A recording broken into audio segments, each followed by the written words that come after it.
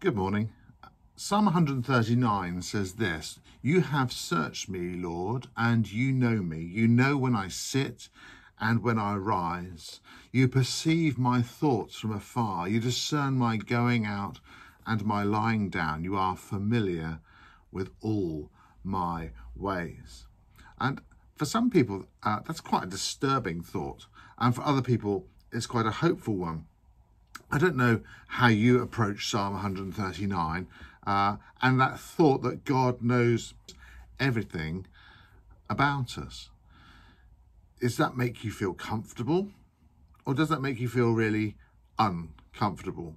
It depends, I suppose, what you've done, and also in terms of your relationship with God and who you think God is like. For some people, they feel that God is angry or fierce or difficult or many other different aspects that perhaps they attribute from their own experiences from childhood. But God isn't like that.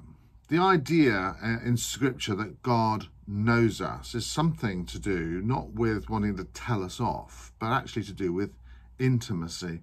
The intimacy of having a God who's not far away, but is close by.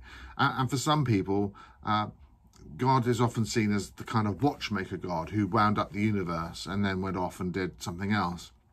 Whereas the Bible very clearly talks about relationship in terms of our faith and the need to come into the presence of God, because God wants to be in our presence and we should want to be in his presence as well.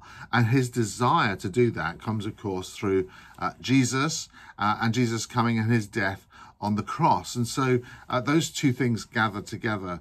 The desire of God and the actions of God allow us to have that kind of relationship with God, and a relationship that really knows us and amazingly is not put off by knowing us. And also that we have a God who knows us in a way that he comes to us and he listens to us. Jesus, when he was teaching his disciples to pray, said this. He said, "When you pray, do not pray like the hypocrites who love to pray standing in the synagogues and on the street corners to be seen by others.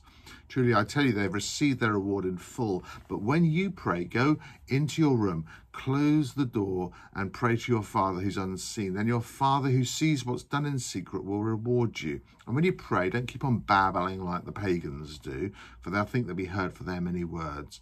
Do not be like them." And it says this is a really important part: your Father knows what you need. You see, the idea that God knows us isn't about prying or spying.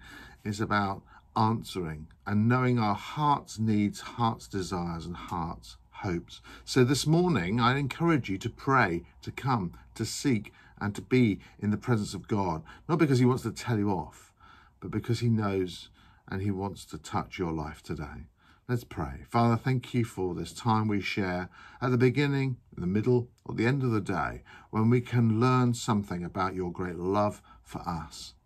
We can pray because you hear our prayers, you know our hearts, and you know everything about us, and you love us even so. We thank you in Jesus' name. Amen.